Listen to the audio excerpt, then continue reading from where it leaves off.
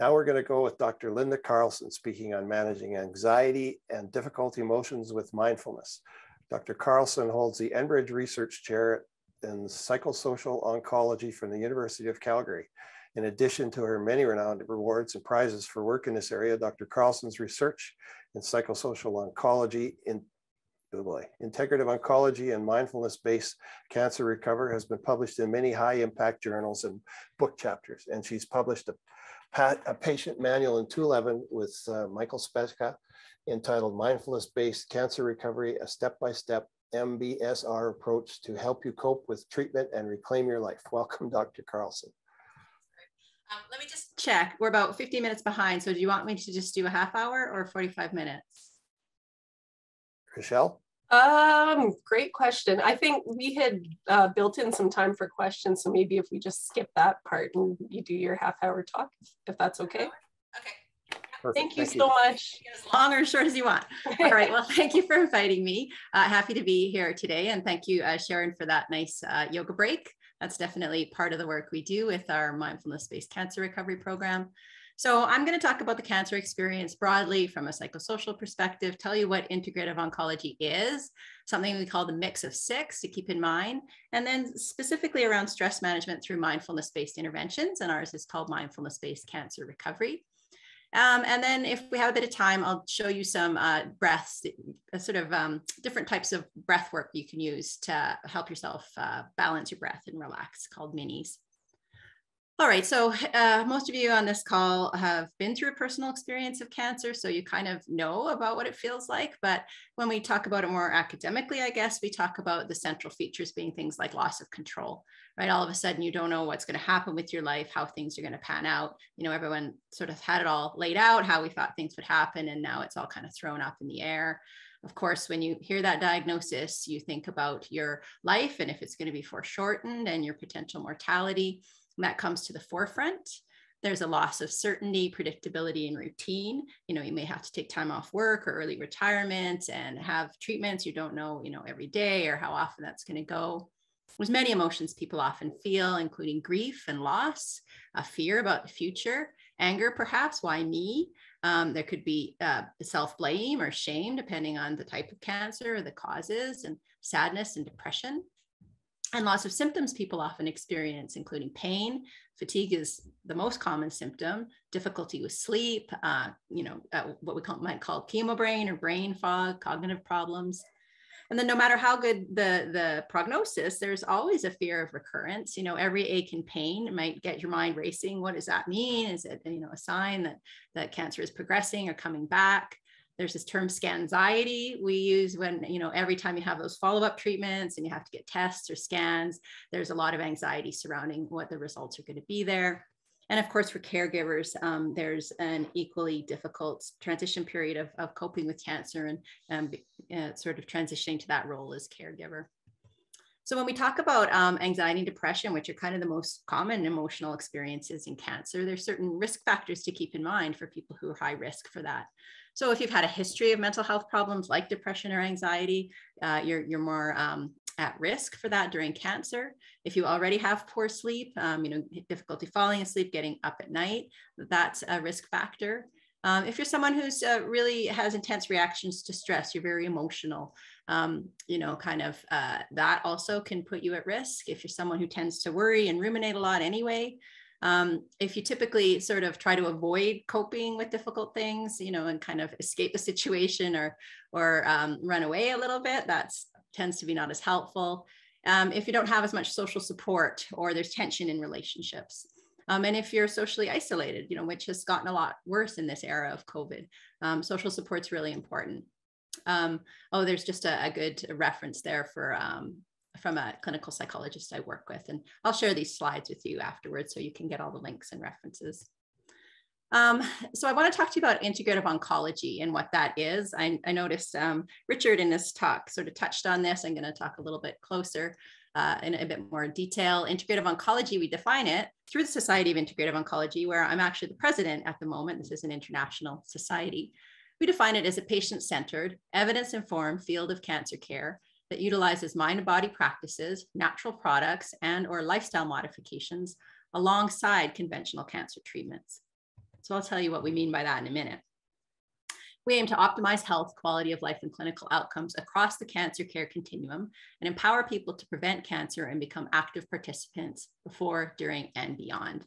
So I think it's important to make a distinction in some terminology that Richard was touching on in his good session on how to find good information.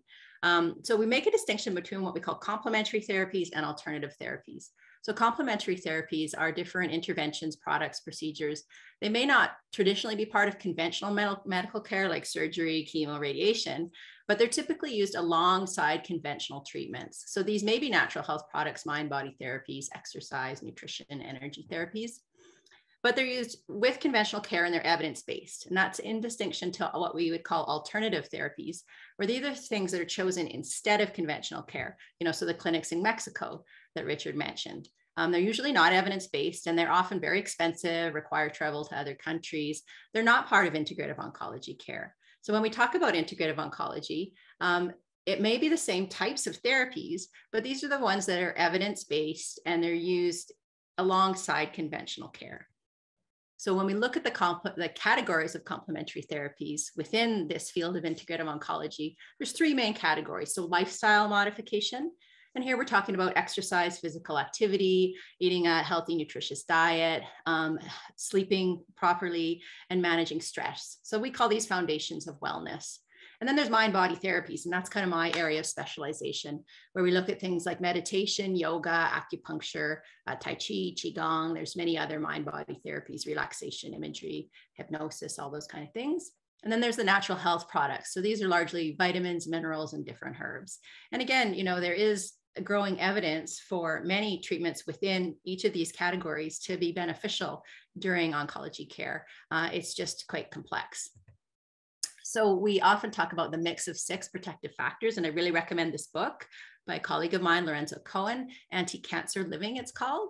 And in this book, he covers diet, physical activity, stress management, sleep, love and support, and also environmental toxins. So how you can make your environment within the house and outside safer. So I'm mostly going to talk about stress management and slightly touch on sleep in this talk. So I'm going to focus mostly on what we call mindfulness-based interventions or mindfulness. It's become a very trendy term. And I like to joke, if you look at Time magazine covers, you think that if you practice mindfulness, you turn into a blissful, beautiful, young blonde woman.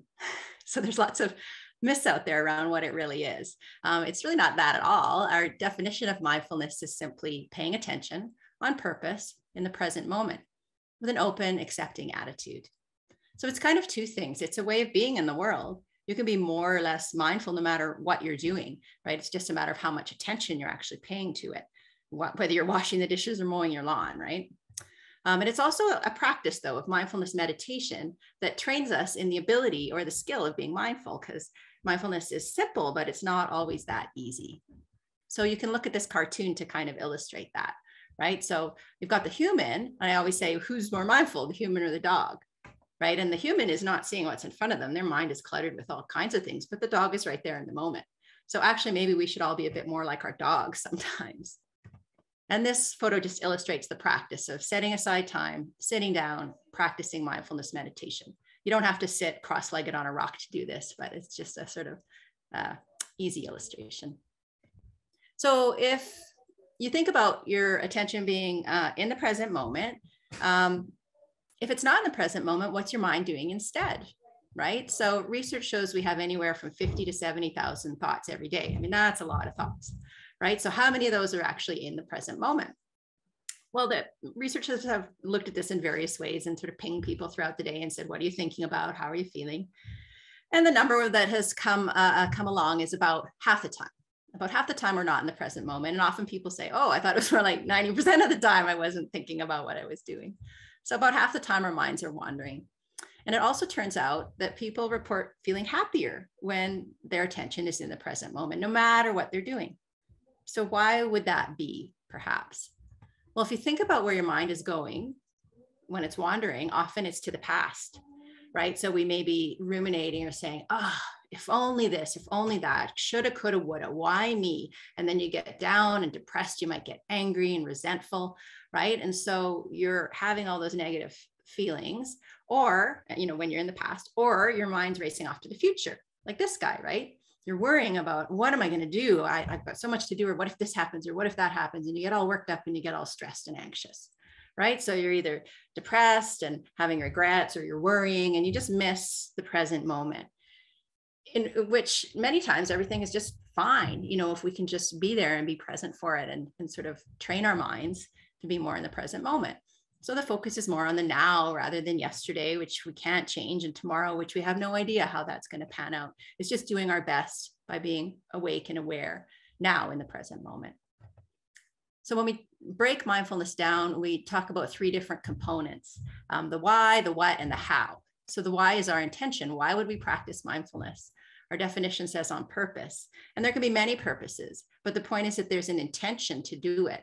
So you may be doing it to help yourself sleep, right? Or to manage pain, or maybe you just want to be more present in your relationships with your grandkids, whatever it is. There's a kind of a motivation there.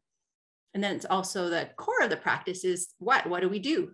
We're training our capacity to pay attention, because you can't just be mindful because you want to, because our minds are trained otherwise. So we have to retrain them. And that's attention training. That's the formal practice of mindfulness meditation. And then there's the how do we do it, the attitudes. It's really important that we have an open, accepting, kind of kind-hearted attitude, because it's difficult and a bit frustrating at first. And if we start saying, oh, I can't do it, I suck, this is too hard, you're just going to quit, right? So we need to be patient. We need to be non-judging of our experience, just taking it as it comes. It is what it is. These things take time. It's not like a fast food sort of approach to mindfulness. We have to accept our experience. So I'm going to talk about myths in a second, but you know, it's not always blissful and unicorns and rainbows, right? We have difficult emotions. And so we need to just accept where we are, and that's okay. And letting go of the need to control things that are outside of our control, not striving for particular outcomes, trusting ourselves, trusting the process, and approaching things with what we call beginner's mind, you know, as if you're starting over, seeing things for the first time. You know, and if we think, well, that's a tall order to do all these attitudes. Well, what would you be like if you were the opposite of these things, right? You'd be a judgmental, impatient, rejecting, grasping, striving, suspicious know-it-all. And that's basically a recipe for stress, right? So I mentioned myths. So mindfulness is not the same as relaxation. You won't always be relaxed when you practice awareness. It's not a form of hypnosis, or you're trying to, you know, alter your mind state. It's not a form of prayer or a religious activity at all. It can be done very secularly and integrated with whatever religious or spiritual tradition you may already have. And it's not clearing your mind of all thoughts, you know, like the blissful women who look like their minds are blank. No, and it's not always peaceful and calm. It's just awareness of what's happening in the moment as it's happening, with self-compassion and kindness. That's what mindfulness really is. So why mindfulness? Why is it beneficial across so many of these symptoms I talked about? Well, the only certainty in life is change. That's just a fact. But the unwilling to acknowledge and act upon that reality is actually the root cause of all suffering. It's actually the basis of many philosophical systems and awareness of this. So mindfulness is a process by which we can face and accept this inevitability of change and not be overwhelmed by it, and not fight against change, which is just a losing battle. So we use a lot of poetry in our program. I love this one from Thoreau. I went to the woods because I wished to live deliberately, to front only the essential facts of life, and see if I could not learn what it had to teach, and not, when I came to die, discover that I had not lived. Right? We can sleepwalk through our days. Years pass like that. And what happened? Were we even there for it? You know, we were so busy planning for the next thing, we missed what's right in front of us. So this is where I usually do a little breathing exercise, but I think I will skip it because we did have a little breathing exercise just before this. But, you know, even something as simple as the breath is often the focus of the meditation, and without changing it, just noticing it, right? Just actually paying attention to something that's constantly happening in our bodies that we often don't pay attention to. So there's a program, a real classic program called Mindfulness-Based Stress Reduction, which is training mindfulness skills, and which was developed late in the 1970s, you know, over 40 years ago now, by a guy named John Kabat-Zinn, in the United States. And he wrote this great book, Full Catastrophe Living, about it. It's in the zillionth edition now. I highly recommend it. And so he put together an 8-week training program. It combines stress reduction with these mindfulness meditation training techniques. And now there's been lots of research over the decades to show that this MBSR program is very effective for a wide range of physical and psychological disorders and symptoms. If you're into research, there's a great website called GoAMRA. That's American Mindfulness Research Association. It's got research summaries, all the papers you can access there. But it's become quite a sort of scientific focus for many researchers. And this graph here just shows you the growth of scientific papers. Oh, hold on, there should be another line there. From just the peer-reviewed literature on mindfulness. So any articles with mindfulness in the title. And so what you're seeing here is that there was barely nothing through the 80s and 90s. And then kind of around here, the first paper we ever did on mindfulness for people living with cancer came out in the year 2000. So we were, at the beginning of the start of this whole, exponential growth in mindfulness papers. And so now we're looking at over 1,000 published every year in the scientific literature around the use of mindfulness for all sorts of different clinical conditions and, depression, anxiety, all this kind of stuff. So let's turn to mindfulness for cancer patients, survivors, and families specifically. And so the question is why? Why would this be helpful? I've sort of touched on this.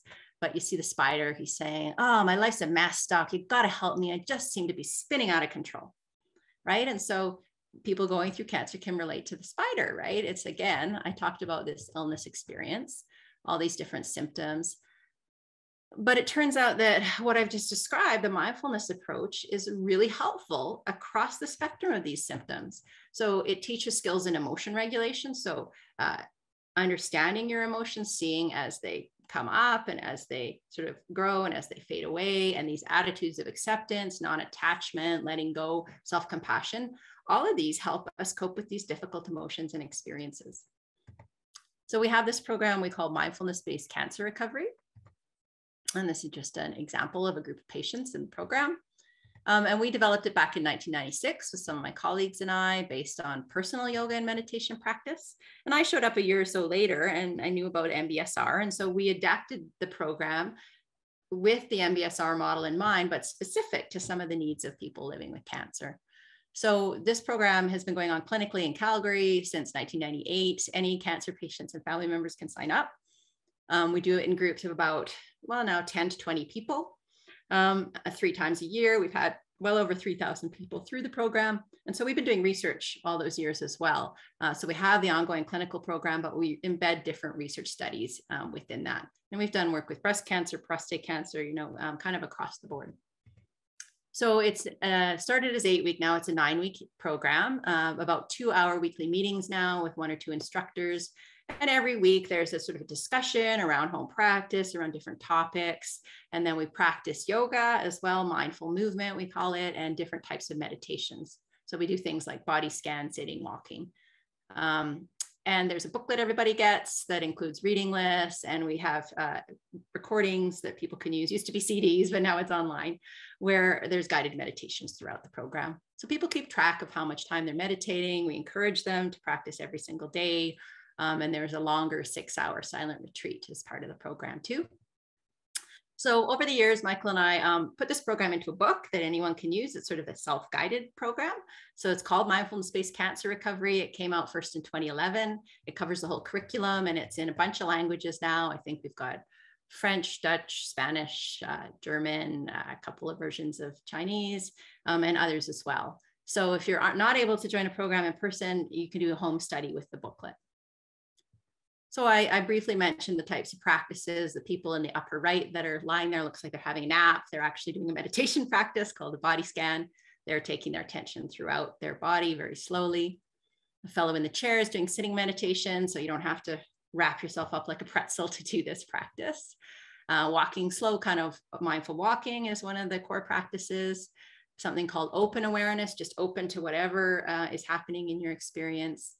We use imagery like a mountain or a lake, and also practice loving kindness towards oneself and other people.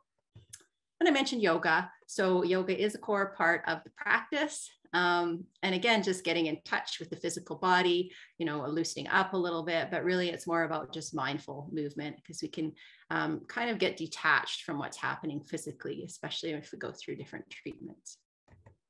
So as I said, we've been doing research for a real long time on this program, and I'm just going to summarize some of the results, but you can get them all on my website if you're keen to read the papers.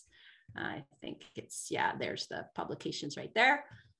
So just in a nutshell, you know, this program seems to improve symptomatology that people would be suffering from. So we started looking at stress and mood symptoms, and wow, we were actually quite shocked at how large the improvements were when we first started doing this. So it helps decrease stress symptoms, improve anger, anxiety, depression. Symptoms like sleep and fatigue improve. People do tend to ruminate and worry less. And we have done work with partners as well who show similar improvements. And then improvements in psychological well-being, like quality of life, measures of what we would call spirituality or post-traumatic growth. And these are asking questions like, you know, is there a sense of connection that you feel with something larger than yourself? Do you feel a sense of meaning and purpose and peace in your life? And overall levels of, you know, mindfulness itself, the ability to be awake and aware as you're going through your everyday life. And we've also done things like take blood samples and saliva samples and looked at what's going on inside the body in terms of blood pressure. We've looked at stress hormones like cortisol. We've looked at inflammation in different cytokines and parts of the nervous system. And so all these things have improved in different ways. We've even looked at the DNA, which is a marker of cell aging, and looked at telomere length and shown that the mindfulness practices affect that as well. So you can find all those papers on my website. But the problem has been too, that not everybody can come to an in-person group. So almost all those studies were done on these in-person groups where people come, you know, for 8 weeks and they practice. But that's not for everybody. Depending where you live, you might not have accessibility. It does take quite a bit of time out of your day, and the cost of coming and parking and lost salary and childcare, et cetera. And sometimes the symptoms and side effects themselves make it hard to get to the groups if you're just too tired or in pain. Also, many people going through cancer have immunosuppression, and they're told to avoid crowds. And then COVID-19 came along, and so everybody sort of switched to doing things virtually. So we've adapted this program to digital health interventions, they're called. So there's actually a couple of different versions of it. So one is an online mindfulness-based cancer recovery program where we have done some studies and partnered with a company called eMindful. And they now offer it in interactive online real-time groups. We've done a couple of studies looking at that. We're doing one during chemotherapy to see if online mindfulness might help actually prevent some of the symptoms that people get during chemo. And another thing we're working on now, I'll tell you more about in a minute, is creating a mindfulness app that people can just use on their phones or on their tablets. And again, we've partnered with an app creating company to put this together. And the latest thing that's kind of fun is that we have done some virtual reality, that's the app, some virtual reality guided mindfulness practice specifically for cancer survivors who are experiencing chronic pain. So they can put on the virtual reality headset, they'll get audio guided mindfulness, and they'll see this immersive environment of different nature scenes and stuff like that. So we're in the middle of a study on that right now. So the partnership with this emindful.com company, they have a whole variety actually of different programs that people can sign up for. So not only the mindfulness-based cancer recovery, but it might be too small to see, but they have all sorts of different specifically targeted mindfulness programs. And this is the app I mentioned. It's called the Mindfulness-Based Cancer Survivorship Journey. And it's within this larger app called AM Mindfulness, or AMDTX. And so what we did was take the teaching we do in our mindfulness program, and we recorded ourselves teaching, and then they turned it into 27 different audio tracks that are listened to over the course of 4 weeks. And for each week, there's a little teaching session, and then there's these experiential things, so movement and meditation and journaling and stuff. So it kind of parallels the in-person program. Now that's a video I'm not going to show you just for the sake of time. But this is actually a good opportunity for people because we are testing out that app, the MBCS Journey, in a Canada-wide study. It's funded by the Canadian Cancer Trials Group. And so we are actually just about to start. We're recruiting 345 cancer survivors. We're actually trying to target men a little bit more because often we get more women in these programs. So we'd love to have any of you guys who are finished treatment might be interested. Recruiting soon. It's actually about to be launched any time now. And so people on the study would get access to the app on your phone for a year. You use it for a month. We ask you a bunch of questionnaires before and after. So if you're interested, you can email me directly and I can put you onto the study team for that. All right, so that's the whirlwind tour of kind of mindfulness in general, the programs, the research. And I want to be able to leave you with some practical tools that you can take with you. So I'm going to talk a little bit about the nervous system and how we can use something as simple as the breath to control our level of anxiety and excitement there. So first of all, we want to talk about the voluntary versus autonomic nervous system. So it's simple, basically. If I decide I want to raise my arm, I do that voluntarily. I say, I'm going to raise my arm and then I raise my arm, right?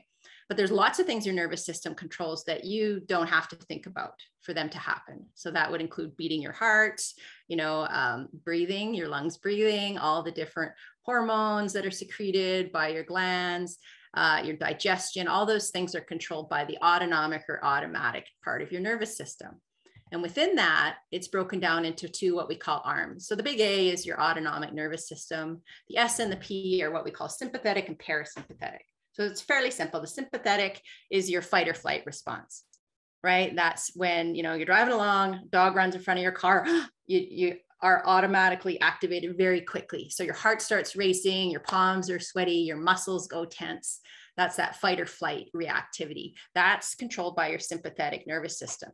But because it's in balance with what's called the parasympathetic, the relaxation side, it's always one or the other. So if your sympathetic is activated, you're obviously not relaxed, right? And so when you're relaxed, you feel this rest phase or this relaxation response, then your fight or flight response goes down. And so what is really good throughout the day, or what we're seeking, is more balance between those arms so that we have, balance in our nervous system. So we're not too fatigued or tired, but we're not too jumpy and anxious either. And so it turns out that we can use the breath to manage that balance. So what I'm showing you here is that, and I often ask people if we do this in person, which part of the breath, the in or the out, would be associated with more the sympathetic, the fight or flight, the arousal side. And if you stop to think about it just for a moment, you might realize that the in-breath is more energizing, right? So when you're anxious, you might have these short in-breath, like, right? You're breathing in a lot more, it's more emphasized. But then when it's time to relax, you might have a big sigh or an exhalation like, so it turns out that the exhalation fosters or supports the relaxation response, the parasympathetic side of the nervous system. And the inhalation gives you more energy and supports that fight or flight. Okay, so what? Well, we can use the in-breath and the out-breath to balance our autonomic nervous system so that we feel more calm in our everyday life. How do you do it? It's real simple. I'm going to show you a balanced mini, what we call, so a breathing exercise that balances out the nervous system. This is real simple, but the first thing we need to do is try and let our breath naturally become kind of deep and slow. So we can do that first, and then I'll show you a kind of pattern of breathing you can focus on. So, to breathe naturally and easily, we need to sit up. You don't have to be like military straight, but just enough space that your chest can expand with the breath. So sitting up a little bit, we usually put our feet flat on the floor and just bring your attention to your breath. And at first, don't even try to change it. Just notice what's happening with it here. So breathing in, breathing out, allow your belly to soften a little bit. And so often what we need to do here is just release tension, not control the breath so much, but allow it to just become even so that as you're breathing in, it's about the same duration as you're breathing out. Okay, and then we're going to add in a little count here, a little pattern. So this is called the wave of the breath. So as you're breathing in, You can visualize the wave and count up 1, 2, 3, 4, and then straight to an out breath, 4, 3, 2, 1. So imagine tracing these nice waves in and out, or you can make a little figure eight. Some people like that. But try doing that for a few breaths without forcing the breath, just trying to make it feel pretty calm and natural, but adding in this count. And you may need to speed it up, or maybe a count of 3 is better than 4, but just, you can even close your eyes and visualize that wave coming up to 4 and then down, 4, 3, 2, 1.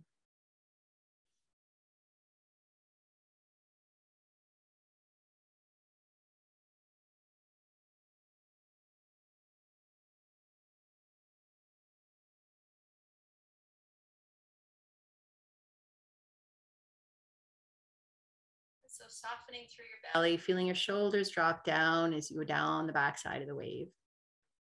Okay, so just opening up your eyes, and you can even note in the chat if you want how that felt, if it was easy or difficult, if it, sort of brought down your level of tension a little bit at all. And sometimes these take a bit of practice. But the nice thing about these, what we call mini breaths, is that you can do this anywhere, anytime. You don't have to close your eyes. You can do it when you're sitting at a red light. You can do it when you're waiting in line. You can do it when you're getting your blood taken even. So the next one, it's also balanced. We call it square breathing. And here we're going to add in a little pause. And so the same thing, we're going to breathe in, say for 4, but then at the top of the breath, when your lungs are mostly full, not bursting, you're going to pause. So just sort of hold your breath, and maybe 4 doesn't work, maybe just 2. And then as you exhale again for 4. And then when your lungs are mostly empty, we add in a little pause for a 2 or 4. If it's 2, it's like a rectangle. If it's 4, you're more like a square. So try doing that. Some people find this a little more challenging if you're not used to it, but try just adding in, even if it's very brief, a little pause with the lungs full at what we would call the top of the breath, kind of. And then exhaling in a little pause at the bottom.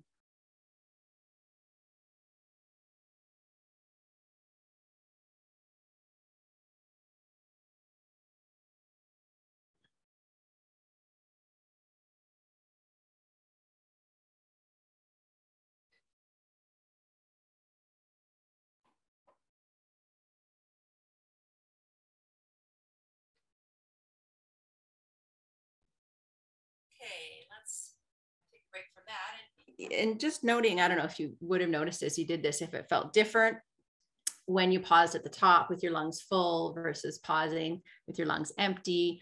How did you like it? How did that feel? Feel free to put a little note in the chat if you liked it, which pause you liked better, because the next ones we're going to emphasize either a relaxing aspect of the breath or a more energizing.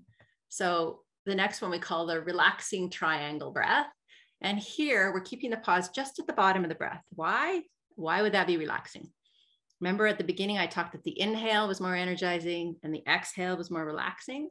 So here we're emphasizing 2 out of the 3 sides are emphasizing the exhalation. So it's kind of, it's not balanced like the other 2, which is like even emphasis on the in and the out. So we breathe in for 4, and then we immediately go out like the wave. But then when our lungs are mostly empty, we pause.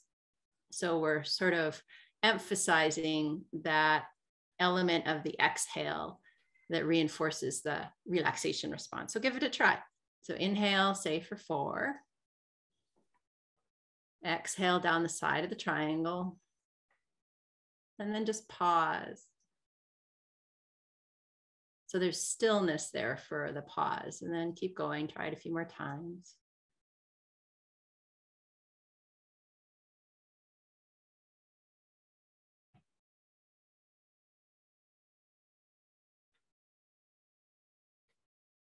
And you can adjust the length of the pause to whatever length feels comfortable for you.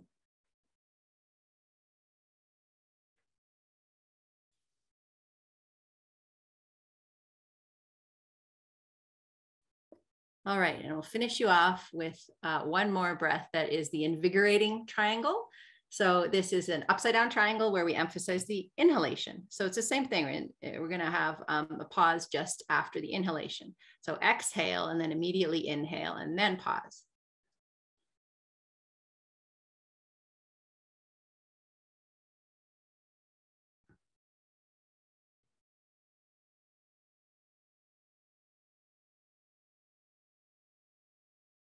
pausing after the in-breath, you might be able to feel your heart rate accelerating a little bit. That's the physiological effect of it. And so if you're feeling, I use this one, let's say I'm driving on the highway and I'm feeling drowsy, I use this one to wake myself up a little bit. So those are just a couple of minis that you can use anytime, as I said, anywhere. And I'm just going to end by giving you a few resources and tips if you're interested and you want to start. Everyday mindfulness with just mini breathing exercises whenever you feel stressed or worried or you have a pause. And then there's all sorts of resources too. And as I said, I'll share these slides with you, but there's free apps you can get. My favorite is Insight Timer and then the AMDTX that has our mindfulness-based cancer survivorship app within it. There's many free websites, so these resources don't have to cost you anything. And some of them will have entire MBSR programs that I talked about at the beginning that you can take for free online, and really good guided meditations and resources. So feel free to check some of those out. I mentioned the Society for Integrative Oncology. Our mission is to advance evidence-based comprehensive integrative healthcare to improve the lives of people affected by cancer. We have an annual conference every year. We have many patient advocates involved who come to that. Our 2022 one is coming up in Arizona in October. And then I'm really happy to say that we are hosting the 2023 conference in Banff. And it's our 20th anniversary as well. So check us out. We'd love to have more professionals and also more patient advocates and survivors and family members as well. So finally, to summarize, mindfulness is present moment, non-judgmental awareness with acceptance. It's a way of being in the world cultivated through meditation practice. And programs like mindfulness-based stress reduction, mindfulness-based cancer recovery train people in mindfulness and help decrease a range of symptoms like anxiety, stress, and depression. And this mindful awareness can help people cope with everyday stressors. So I'm going to end leaving you a bunch of contact information. I mentioned my website with all sorts of scientific papers. Feel free to email me, follow me on Twitter. There's a Facebook page called Mindfulness-Based Cancer Recovery. And there's a whole website, Mindful Cancer Recovery, that's got lots of different resources as well. And there are some free guided meditations that we use in some of our work at this website as well. So I will leave it at that. Thank you very much. Thanks, Dr. Carlson. That's great information for all of us, whether we're living with prostate cancer or any kind of cancer or not. So thank you very much.